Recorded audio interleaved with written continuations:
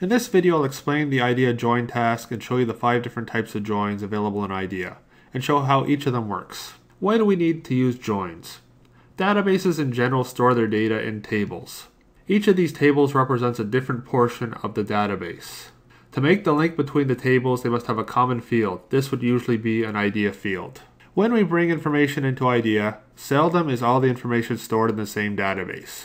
Databases like SQL, SAP, Oracle store their data in tables. Some databases like SAP, the number of tables could be in the tens of thousands. Databases do this to lessen the chance of having information duplicated. An example is a payment file and a vendor file. Each vendor might have hundreds or thousands of transactions. You would not want to store the vendor information for each transaction, as this would take up a lot of space in the database. Plus, if the vendor changed their address, you would only want to change this once. Databases get around this by creating tables that contain specific information, such as a vendor table only having vendor information. In order for the database to associate the tables together, they have to have a common field, such as the vendor ID. So each transaction would have a vendor ID pointing to the vendor that it belongs to. When we bring the different tables into IDEA, each would be a separate IDEA database or file. With the join, we could associate the vendor information with each transaction. IDEA has 5 different types of joins. They are the matches only, records with no secondary match, records with no primary match, all records in primary file, all records in both files. Now I'll sort of show you how the different matches fit together, and then we'll go to IDEA and do examples of each one of these. When performing a join in IDEA, we must have 2 files, namely the primary file and the secondary file. When we select the matches only option, what we are doing is selecting the intersection between the two. So we're only looking at common files that exist in both the primary file and the secondary file. The second match is the records with no secondary match. So what this does is it takes all transactions from the primary file that do not have a corresponding entry in the secondary file. So if we go back to the vendors and payments, if the secondary file is the payments and the primary file is the vendors, this would be all vendors that no payments have been made to during the year. The third option is records with no primary match. So again, if the primary file is the vendors and the secondary file is the transactions, then in this instance, we're looking at all transactions that do not have a corresponding vendor. So payments we have made that do not have a vendor account. The fourth option is all records in primary file. So the new joined file would contain all the primary file information, even if there is no match in the secondary file. And the final option is all records in both files. This contains all transactions in the primary file and the secondary file, even if there is no join or no matching transactions between them.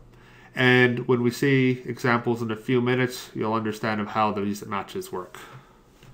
I'm going to now demonstrate how to do the different types of joins within IDEA.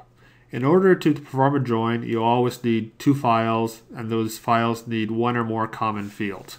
So first, let's open up the 2 files that we want to join together or combine together and verify if there's a common field between them. So I'm going to be using the sample data that comes with IDEA. If we open up the detailed sales file and the customers file, and I'm going to display them together, we can see that the customers file has a customer number. So this would be the customer ID. At the same time, the sales detailed file also has a customer number. So if I index a customer number, we see that we have a customer number 1000 for invoice 100031. So what this means is for this sale transaction, the customer is called Timekeepers, the company. So by performing a join, what we can do is we can associate each detailed sales transaction with its corresponding customer. So afterwards, we can perform additional analytics, but now we'll have all the information for the transaction along with the customer that the transaction goes along with. For the common fields, you can have 1 or you can have multiple common fields. In this instance, we only need 1, but some instances you may need 2, 3, 4. It depends how the database was originally structured. The only thing that has to be is that the customer number has to be of the same type. It can be of different names. In this instance, both fields are of the same name, but if they had been different names, it doesn't really matter. The main thing is that they're both character fields. If one had been a numeric field and the other one had been a character field, we would have had to change one or the other to make the join work. So in order for us to perform a join, we have to be in the analysis ribbon, and we click on join. You'll notice that it's grayed out. The reason it's grayed out is we haven't selected a primary file yet. As soon as we select the primary file, we can do the join. Now I'm going to select the detailed sales as the primary file. Now you may be asking why I would select one over the other. It's very important when you're selecting the files to make sure that you select the primary file and the secondary file correctly. How IDEA works is that when it performs a join, it reads each transaction in the primary file and tries to find an associated record within the customer file or within the secondary file. So for transaction number 1 in the detailed sales file, it would look for customer 21254. Once it finds that, it would go into the next transaction, looking to join with customer number 21256, 21257, and so on. So what it would do is it would read through all 900 records and join each one, or look for a corresponding customer record for each one. Now, if we took the customer file and used that as the primary file, what would happen then is we'd look for customer number 1000. It would go back to the detailed sales if that was the secondary file. And as soon as it found a transaction called 1000 with a customer number in it, it would be happy. So if there was 10, 20 detailed sales for customer number 1000, using the join, it would only join on the first transaction and it would ignore all the other detailed sales that come after it. So general rule of thumb, and this is only a rule of thumb, there will always be exceptions, is usually it's the larger file that is the primary and the smaller file that is the secondary. But like I said, this is a rule of thumb and there are exceptions. You always have to think about what you're joining with. So in this instance for the detailed sales, I want to make sure that I have all the related customers for each of these sales. So that's why the detailed sales would be the primary and the customers would be the secondary. So once I've done that, there's two ways of selecting join. First off, I can click on the join under the analysis. And then I can click on select and select my secondary file. Or there's another way of doing it, is that I have the primary file as the file that is active, and I go click on the secondary file. I do a right click, and there's an option to join with Open Database.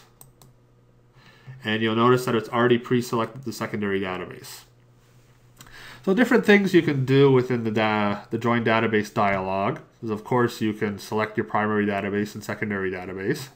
Also, you can select the fields you want from each of the databases. So you only need one field for each of the databases.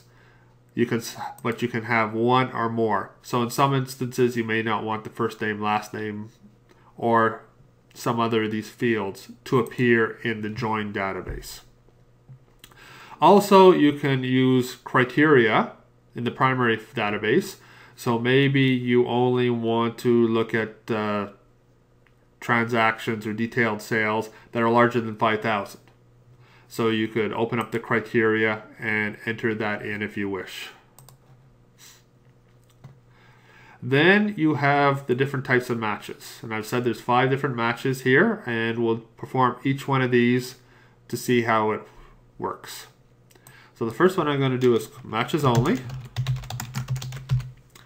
And you'll notice that there's a match button here. If I click on that, this gives me another dialog that I can select the key fields. So for this one, the key fields is the customer number. And we could select up to 8 different keys. Now, like I was saying before, if the names were different, it would still function. If it was this was character and this was numeric, we couldn't match those fields up. We'd have to go back and change one of the databases, the fields within that database from character to numeric or vice versa. They have to be of the same type. So once we've selected the field, I click on OK. I've given it a name. Now I just click on OK. And as we can see, it gives us a new file, matches only. It's given us 897 records of the 900. If I go look at the history, it shows that there was 3 files that were rejected. So what this means is that for 3 of these detailed sales transactions, there was no corresponding customer. If I go back and look at the data, you'll see that for the primary file, it writes all the different fields at the beginning. The secondary file, all the fields are written at the end. And for any common fields, such as the customer number here, if we go over, it has renamed it to customer number 1, since the fields can't be the same name, so it adds on a 1 to it. Now, we want to do the second one. Instead of going back and setting up the dialog again, we can just click on the rerun task to bring up the join databases again. In this instance, I want records with no secondary match. So I'm just going to change the name.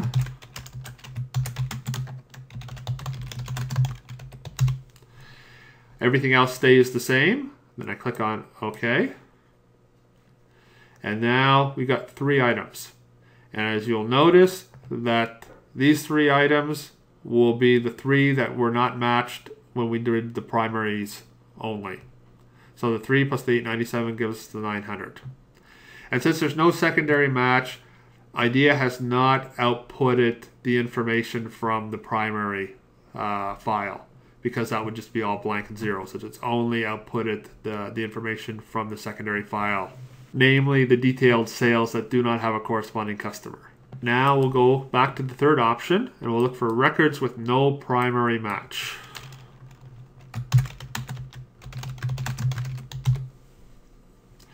So what this join will give us is customers that have had no detailed sales or no sales during the period. So I click on OK. Here again, primary match. So this is all the primary files. So there's 14 transactions. So we have 14 customers that have no sales during this period.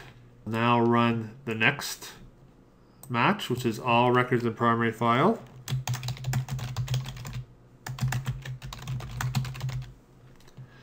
Click on OK. We'll next do the fourth type of join, which is the all records in primary file.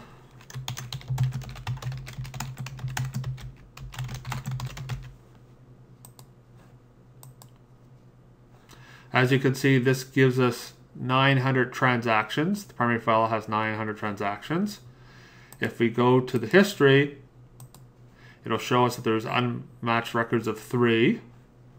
So if you go back to the data, we can go see that there would be 3 transactions where the secondary information would be blank because there was no corresponding match. And now we'll go back and do the fifth option, which is all records in both files.